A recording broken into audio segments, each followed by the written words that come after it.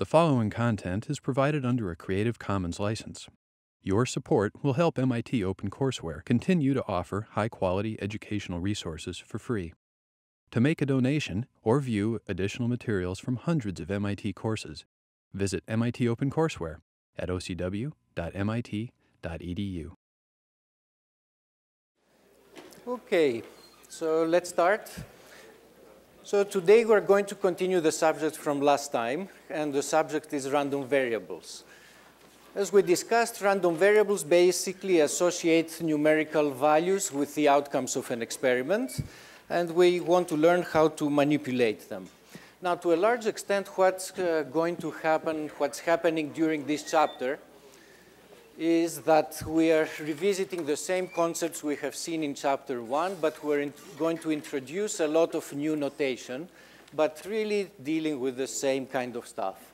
The only difference where we go beyond the old beyond new notation, the new concept in this chapter is the concept of the expectation or expected values, and we're going to learn how to manipulate expectations.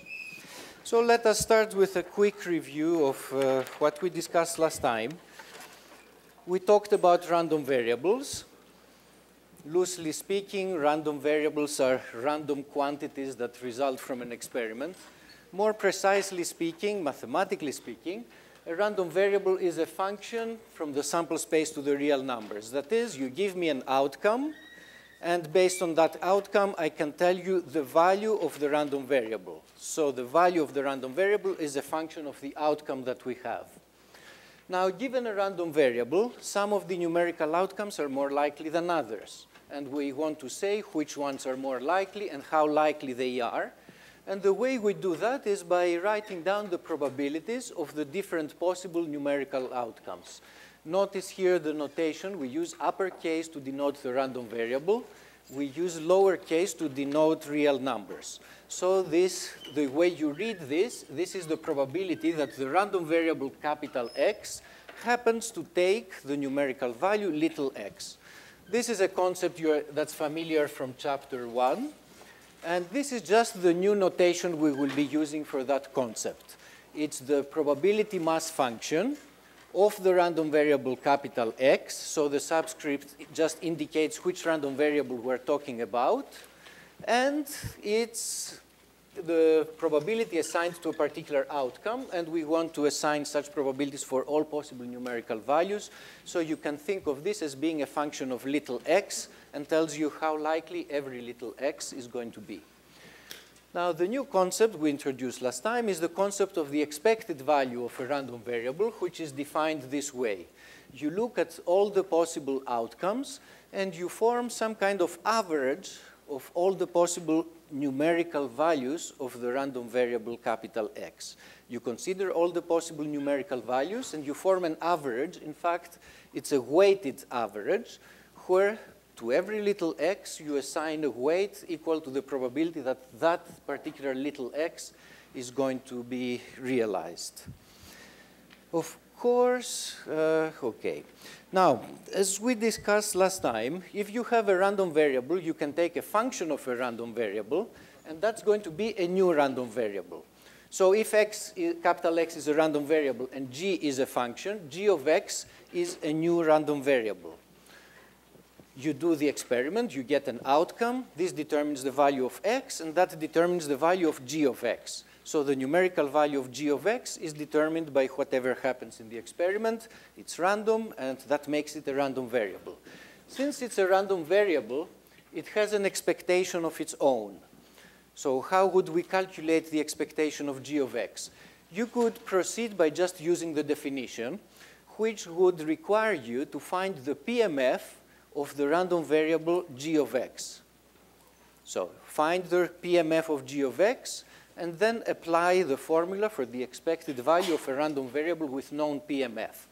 But there's also a shortcut, which is just a different way of doing the accounting and the calculations, in which we do not need to find the PMF of g of x. We just work with the PMF of the original random variable.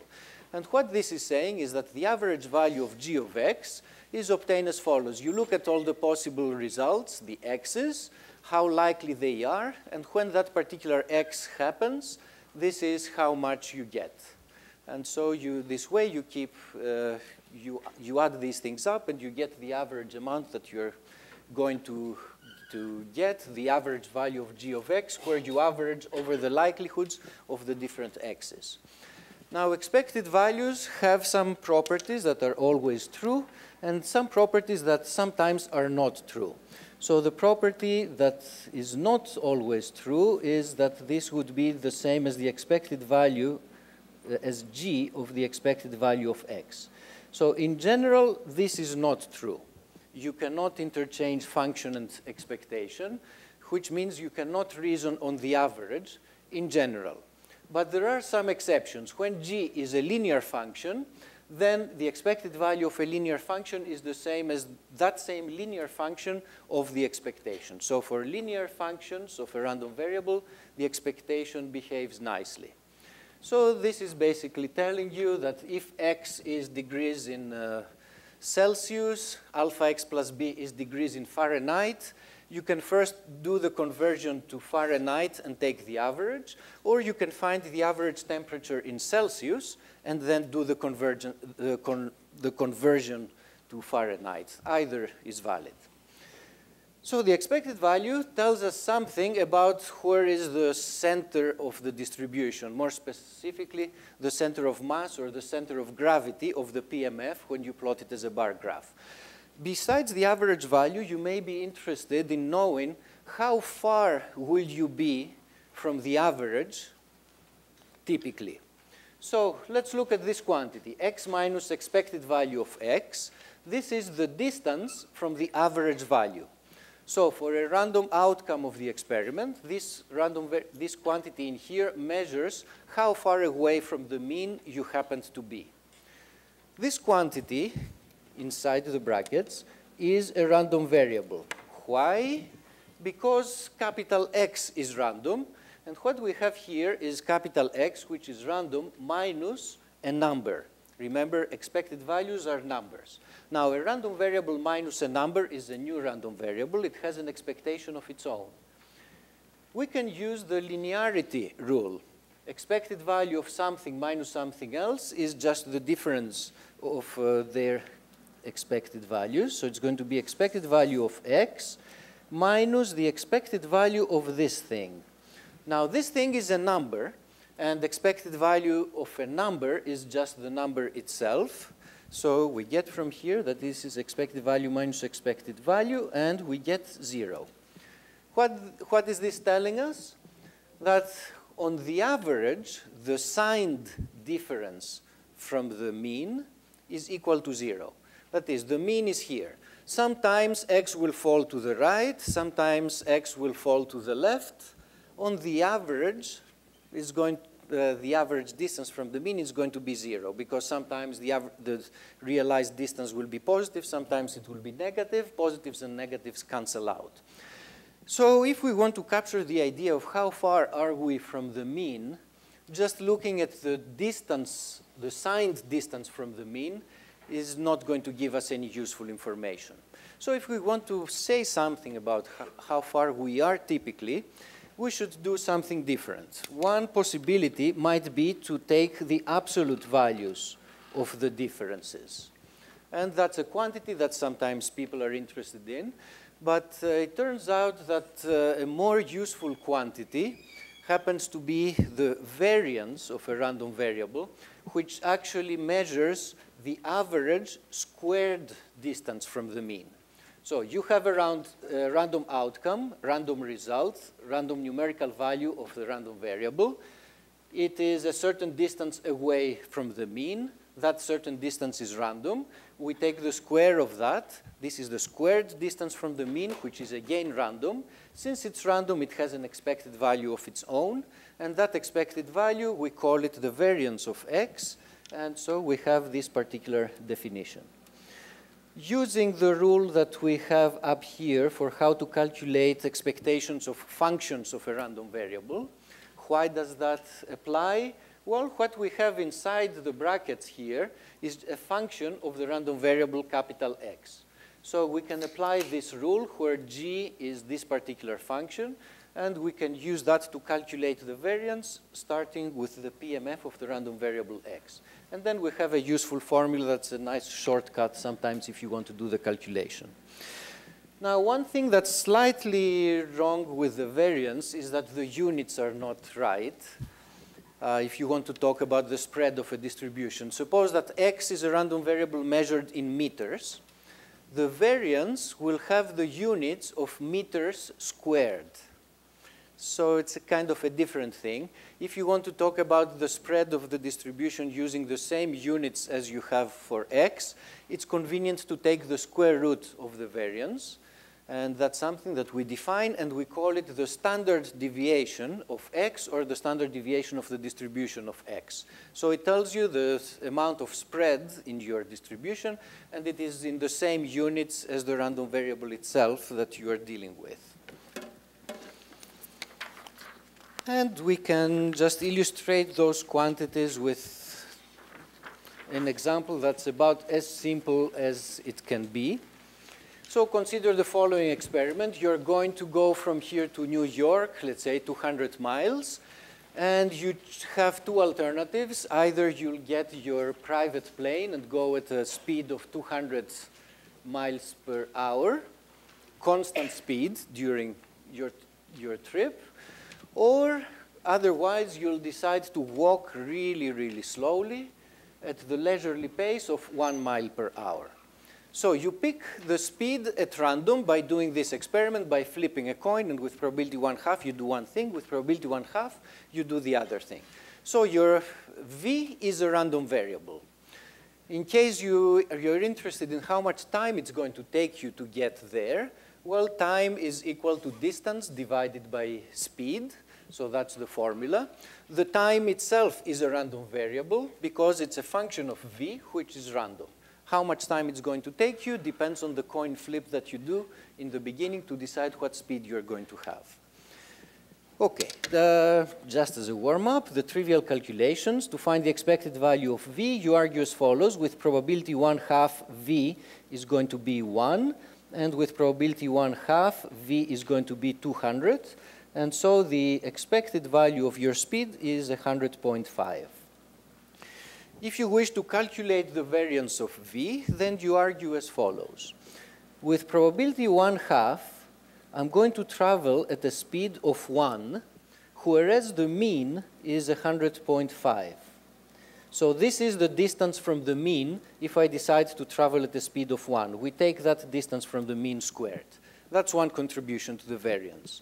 And with probability 1/2, you're going to travel at a speed of 200, which is this much away from the mean. You take the square of that.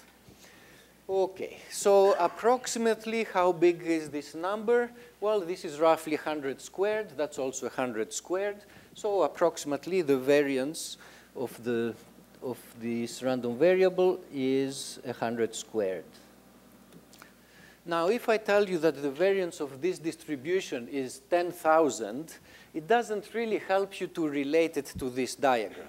Whereas the standard deviation, where you take the square root, is more interesting. It's the square root of 100 squared, which is 100. And the standard deviation indeed gives us a sense of how spread out this distribution is from the mean. So the standard deviation basically gives us some indication about this spacing that we have here. It tells us the amount of spread in our distribution. Okay, now let's look at what happens to time. V is a random variable. T is a random variable. So now let's look at expected values and all that for the time. Okay. So the time is a function of a random variable. We can find the expected time by looking at all possible outcomes of the experiment, the V's, weigh them according to their probabilities, and for each particular V, keep track of how much time it took us. So if V is 1, which happens with probability 1/2, the time it takes is going to be 200. If we travel at speed of 1, it takes us 200 time units. And otherwise, if our speed is equal to 200, the time is 1. So the expected value of t is once more the same as before. It's 100.5. So the expected speed is 100.5. The expected time is also 100.5. So the product of these expectations is something like 10,000. How about the expected value of the product of t and v? Well, t times v is 200. No matter what outcome you have in the experiment, in that particular outcome, t times v is total distance traveled, which is exactly 200. And so what do we get in this simple example is that the expected value of the product of these two random variables is different than the product of their expected values. This is one more instance where we cannot reason on the average. So on the average, over a large number of trips, your average time would be 100. On the average, over a large number of trips, your average speed would be 100. But your average distance traveled is not 100 times 100. It's something else. So you cannot reason on the average whenever you are dealing with nonlinear things. And the nonlinear thing here is that you have a function which is a product of stuff as opposed to just linear sums of stuff. Another way to look at what's happening here is the expected value of the time. Time, by definition, is 200 over the speed. Expected value of the time, we found it to be about 100. And so expected value of 200 over v is about 100. But it's different from this quantity here, which is roughly equal to 2, right? So 200, expected value of v is about 100, so this quantity is about equal to 2, whereas this quantity up here is about 100. So what do we have here? We have a nonlinear function of v, and we find that expected value of this function is not the same thing as the function of the expected value. So again, that's an instance where you cannot interchange expected values and functions, and that's because things are nonlinear. Okay, so now let us introduce a new concept, or maybe it's not quite a new concept. So we discussed in chapter 1 that we have probabilities, we also have conditional probabilities. What's the difference between them? Essentially none. Probabilities are just an assignment of probability values to give different outcomes given a particular model. Somebody comes and gives you new information, so you come up with a new model and you have new probabilities. We call these conditional probabilities, but they taste and behave exactly the same as ordinary probabilities. So since we can have conditional probabilities, why not have conditional PMFs as well, since PMFs deal with probabilities anyway. So we have a random variable, capital X. It has a PMF of its own. For example, it could be the PMF in this picture, which is a uniform PMF that takes 4 possible different values. And we also have an event, and somebody comes and tells us that this event has occurred. The PMF tells you the probability that capital X equals to some little x. Somebody tells you that a certain event has occurred. That's going to make you change the probabilities that you assign to the different values. You're going to use conditional probabilities. So this part, it's clear what it means from chapter 1. And this part is just the new notation we're using in this chapter to talk about conditional probabilities. So this is just a definition. So the conditional PMF is an ordinary PMF, but it's the PMF that applies to a new model in which we have been given some information about the outcome of the experiment. So to make it concrete, consider this event here. Take the event that capital X is bigger than or equal to 2.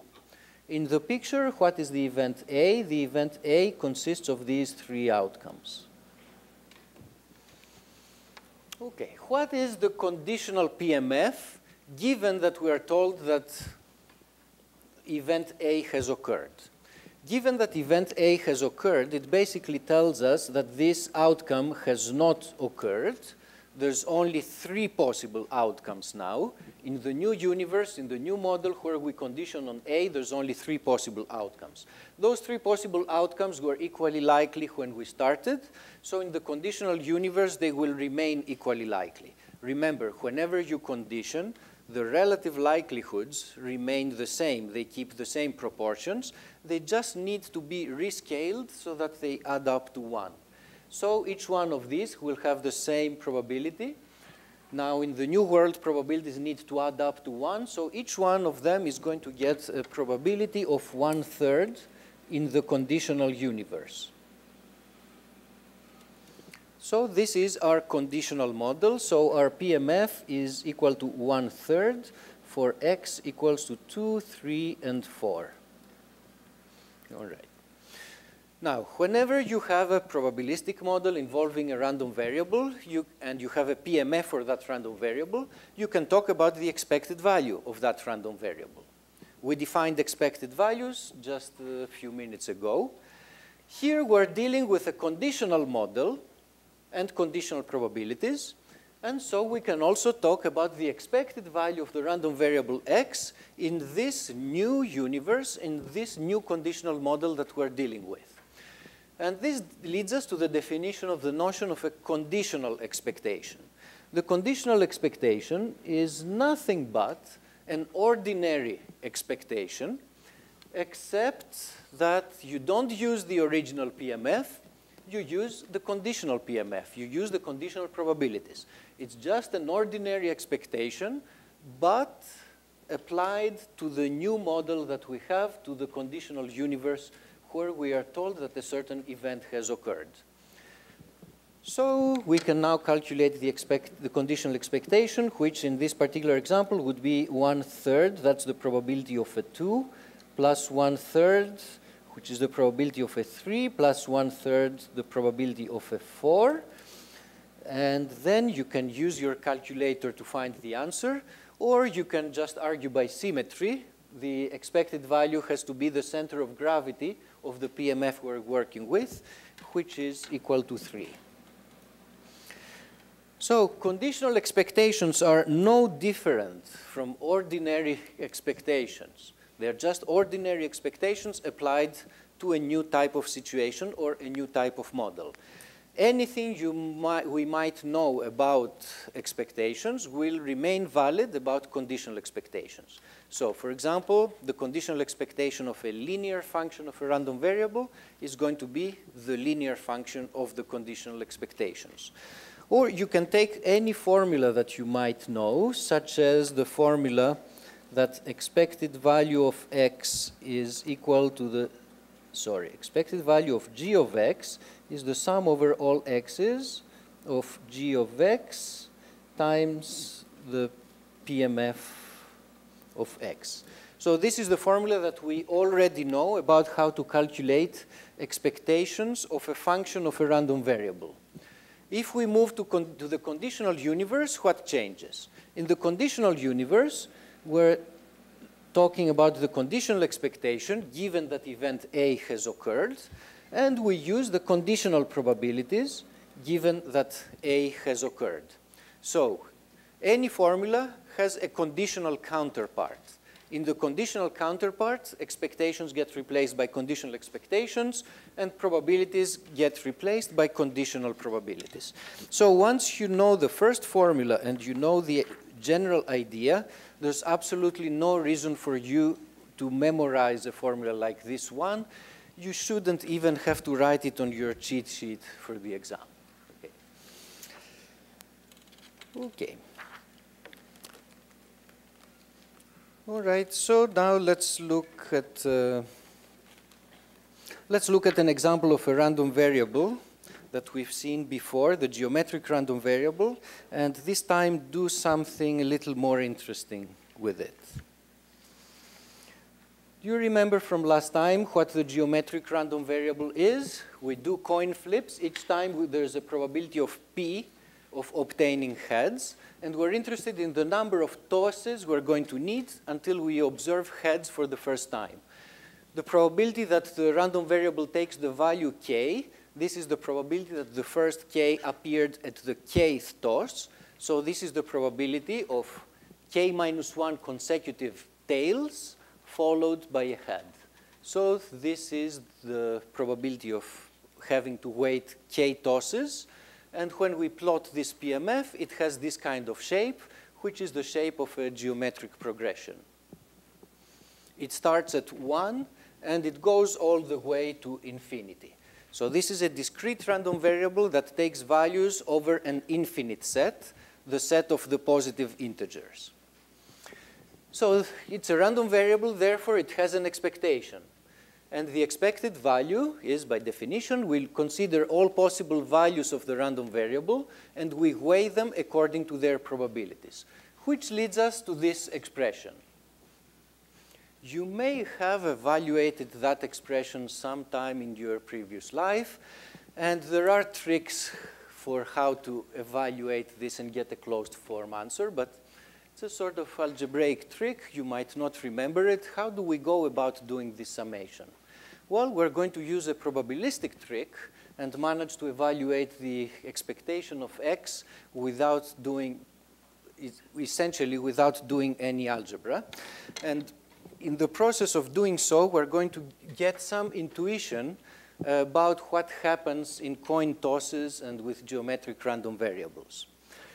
So we have two people who are going to do the same experiment, flip a coin until they obtain heads for the first time. One of these people is going to use the letter y to count how many heads it took. So that person starts flipping right now. This is the current time. And they are going to obtain tails, tails, tails until eventually they obtain heads. And this random variable y is, of course, geometric, so it has this, it has a PMF of this form. Okay. Now, there's a second person who is doing that same experiment. That second person is going to take, again, a random number x until they obtain heads for the first time. And, of course, x is going to have the same PMF as y.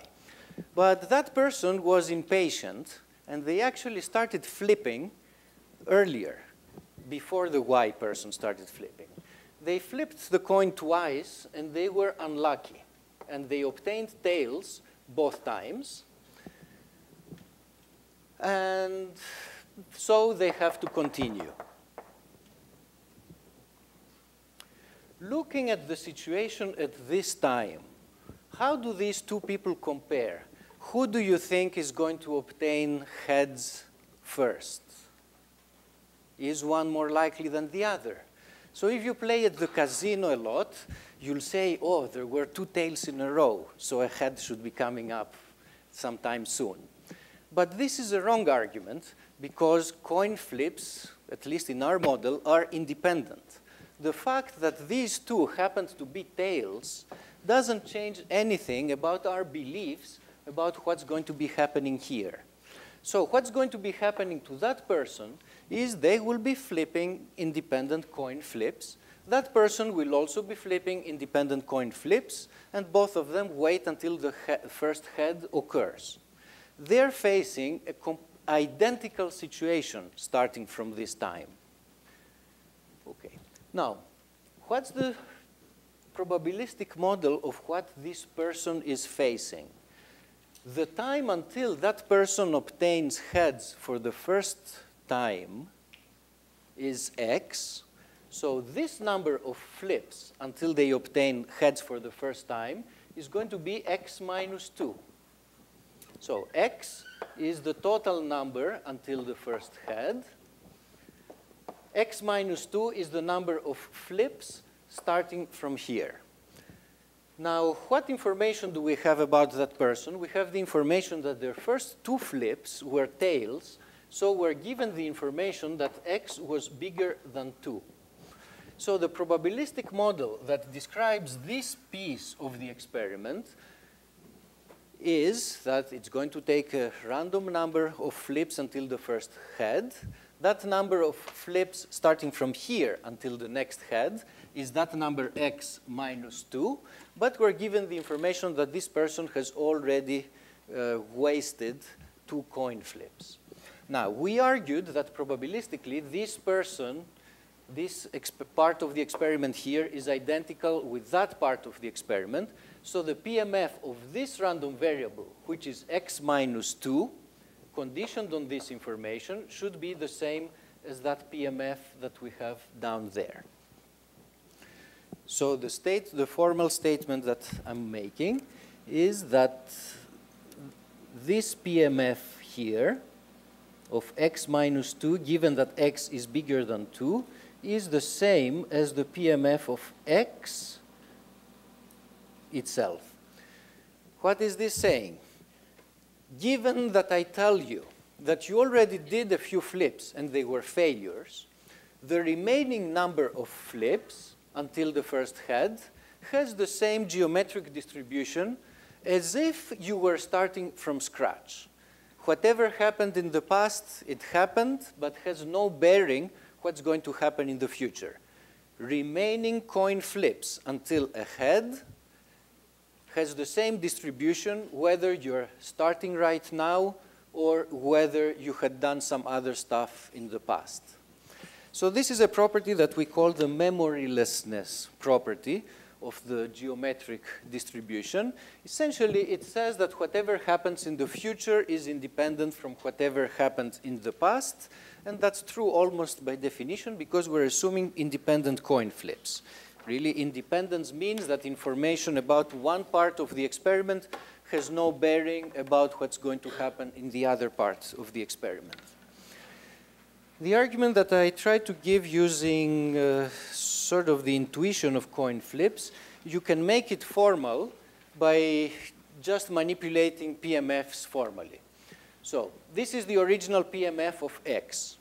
Suppose that you condition on the event that x is bigger than 2. This conditioning information, what it does is it tells you that this piece did not happen.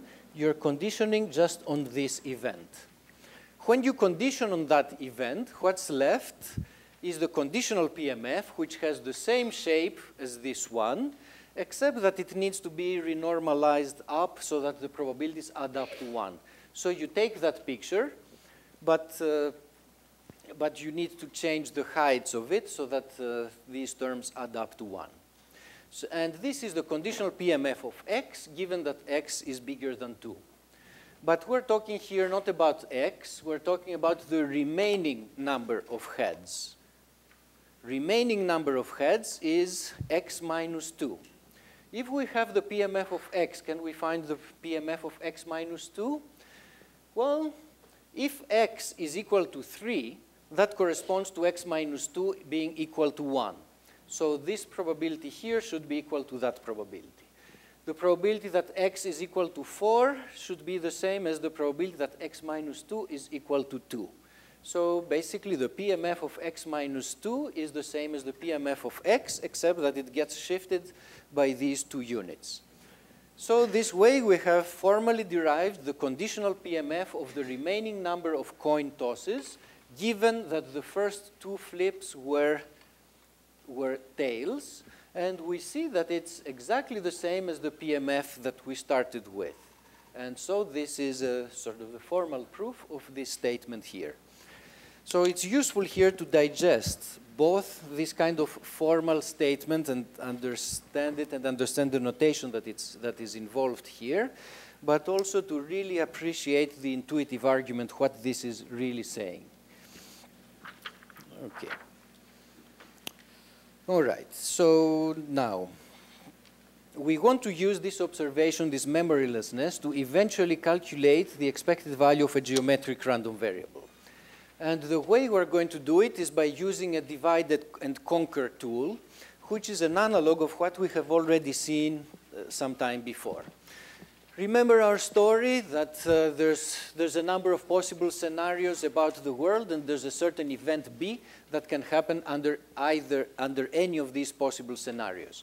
And we have the total probability theorem that tells us that to find the probability of this event B, you consider the probabilities of B under each scenario, and you weigh those probabilities according to the probabilities of the different scenarios that we have.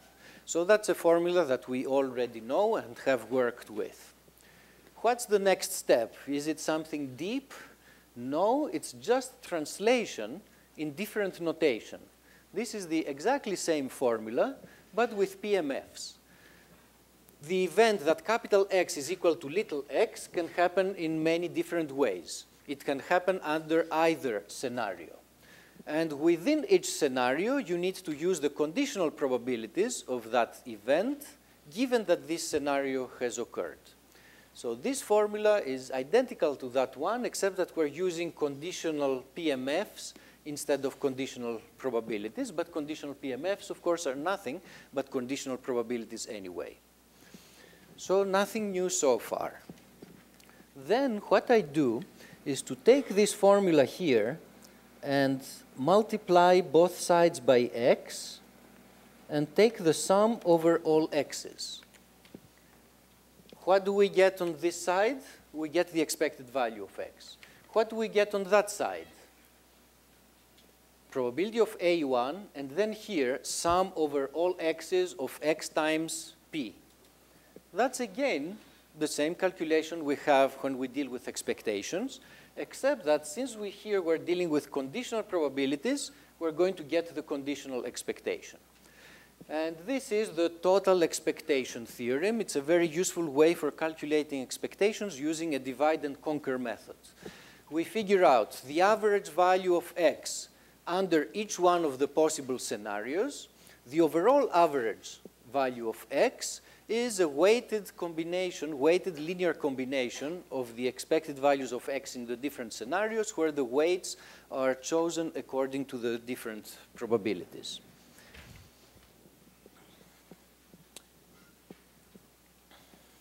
Okay.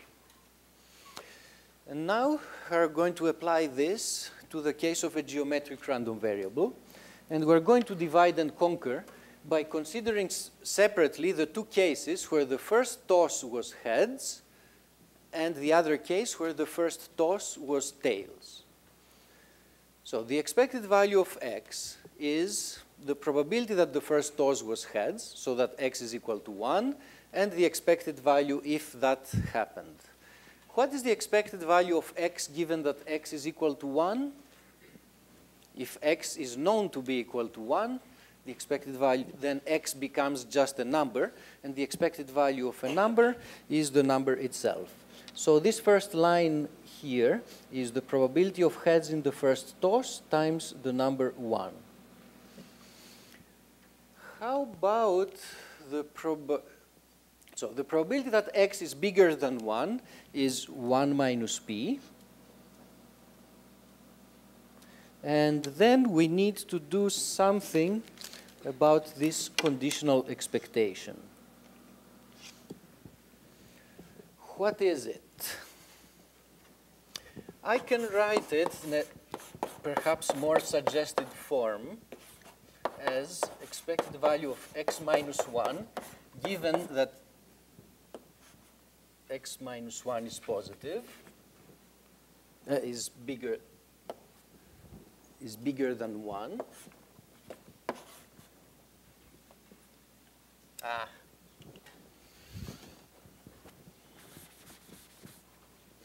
Okay, x bigger than 1 is the same as x minus 1 being positive. We do it this way. X minus 1 is positive, plus 1. What did I do here? I added and subtracted 1. Now, what is this? This is the expected value of the remaining coin flips until I obtain heads, given that the first one was tails. It's the same story that we were going through down there. given that the first coin flip was tails, doesn't tell me anything about the future, about the remaining coin flips. So this expectation should be the same as the expectation faced by a person who was starting just now. So this should be equal to the expected value of x itself. And then we have the +1 that's coming from there. Okay? Remaining heads, given remaining coin flips until a head, given that I had a tail yesterday, is the same as expected number of flips until heads for a person who just starting now and wasn't doing anything yesterday. So the fact that I had a coin flip yesterday doesn't change my beliefs about how long it's going to take me until the first head. So once we believe that relation, then we plug this here, and this red term becomes expected value of x plus 1. So now we didn't exactly get the answer we wanted, but we got an equation that involves the expected value of x, and it's the only unknown in that equation. Expected value of x equals to p plus 1 minus p times this expression. You solve this equation for expected value of x, and you get the value of 1 over p. The final answer does make intuitive sense.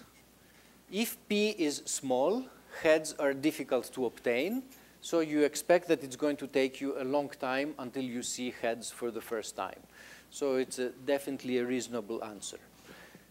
Now, the trick that we used here, the divide and conquer trick, is a really nice one. It gives us a very good shortcut in this problem, but you must definitely spend some time making sure you understand why this expression here is the same as that expression there. Essentially, what it's saying is that if I tell you that x is bigger than 1, that the first coin flip was tails, all I'm telling you is that that person has wasted a coin flip, and they're starting all over again. So they wasted one coin flip, and they're starting all over again. If I tell you that the first flip was tails, that's the only information that I'm basically giving you. Wasted flip, and then starts all over again. All right, so in the few remaining minutes, now we're going to quickly introduce a few new concepts that we will be playing with in the next 10 days or so, and you will get plenty of opportunities to manipulate them. So here's the idea. A typical experiment may have several random variables associated with that experiment. So a typical student has height and weight. If I give you the PMF of height, that tells me something about distribution of heights in the class. I give you the PMF of weight, it gives me the PMF, tells me something about the different weights in this class. But if I want to ask a question, is there an association between height and weight, then I need to know something little more, how height and weight relate to each other. And the PMFs of height individually and PMF of weight just by itself do not tell me anything about those relations. To be able to say something about those relations, I need to know something about joint probabilities. How likely is it that certain x's go together with certain y's? So these probabilities essentially capture associations between these two random variables, and it's the information I would need to have to do any kind of statistical study that tries to relate the two random variables with each other. These are ordinary probabilities. This is an event. It's the event that this thing happens and that the thing happens. This is just the notation that we will be using. It's called the joint PMF. It's the joint probability mass function of the two random variables x and y looked at together jointly. And it gives me the probability that any particular numerical outcome pair does happen. So in a finite case, you can represent joint PMFs, for example, by a table. This particular table here would give you information such as, let's say, the joint PMF evaluated at 2, 3. This is the probability that x is equal to 2, and simultaneously y is equal to 3, so it would be that number here, it's 4/20. Okay, what is a basic property of PMFs? First, these are probabilities, so all the entries have to be non-negative. If you add up the probabilities over all possible numerical pairs that you could get, of course, the total probability must be equal to 1. So that's another thing that we want. Now, suppose somebody gives me this model, but I don't care about y's. All I care is the distribution of the x's. So I want to find the probability that x takes on a particular value. Can I find it from the table? Of course I can. If you ask me what's the probability that x is equal to 3, what I'm going to do is to add up those 3 probabilities together, and those probabilities taken all together give me the probability that x is equal to 3. These are all the possible ways that the event x equals to 3 can happen. So we add these and we get 6/20. What I just did, can we translate it to a formula? What did I do? I fixed a particular value of x, and I added up the values of the joint PMF over all the possible values of y. So that's how you do it. You take the joint, you take one slice of the joint, keeping x fixed, and adding up over the different values of y. Moral of this example is that if you know the joint PMFs, then you can find the individual PMFs of every individual random variable, and we have a name for these. We call them the marginal PMFs.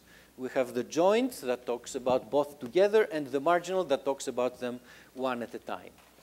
And finally, since we love conditional probabilities, we will certainly want to define an object called the conditional PMF. So this quantity here is a familiar one. It's just a conditional probability. It's the probability that x takes on a particular value, given that y takes a certain value. So let's take little y, for our example, let's take little y to be equal to 2, which means that we're conditioning to live inside this universe. This red universe here is the y equal to 2 universe. And these are the conditional probabilities of the different x's inside that universe. Okay. Once more, just an exercise in notation. This is the chapter 2 version of the notation of what we were denoting this way in chapter 1.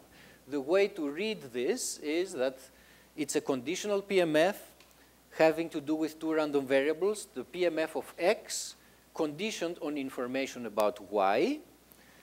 We are fixing a particular value of capital Y, that's the value on which we are conditioning, and we're looking at the probabilities of the different x's. So it's really a function of 2 arguments, little x and little y, but the best way to think about it is to fix little y and think of it as a function of x. So I'm fixing little y here, let's say to y equal to 2, so I'm considering only this, and now this quantity becomes a function of little x. For the different little x's, we're going to have different conditional probabilities. What are those conditional probabilities? Okay, conditional probabilities are proportional to original probabilities. So it's going to be those numbers, but scaled up, and they need to be scaled so that they add up to 1. So we have 1, 3, and 1. That's a total of 5. So the conditional PMF would have the shape 0, 1/5, 3/5, and 1/5. This is the conditional PMF given a particular value of y. It has the same shape as those numbers, where by shape I mean try to visualize a bar graph. The bar graph associated with those numbers has exactly the same shape as the bar graph associated with those numbers. The only thing that has changed is the scaling. Big moral, let me say in different words, the conditional PMF, given a particular value of y, is just a slice of the joint PMF where you maintain the same shape, but you rescale the numbers so that they add up to 1. Now, mathematically, of course, what all this is doing is it's taking the original joint PDF and it rescales it by a certain factor. This does not involve x, so the shape as a function of x has not changed. We're keeping the same shape as a function of x, but we divide by a certain number, and that's the number that we need so that the conditional probabilities add up to 1. Now, where does this formula come from? Well, this is just the definition of conditional probabilities. Probability of something conditioned on something else is the probability of both things happening, the intersection of the two, divided by the probability of the conditioning event. And last remark is that, as I just said, conditional probabilities are nothing different than ordinary probabilities. So a conditional PMF must sum to 1 no matter what you are conditioning on. All right, so this was sort of a quick introduction into our new notation, but you'll get a lot of practice in the next days to come.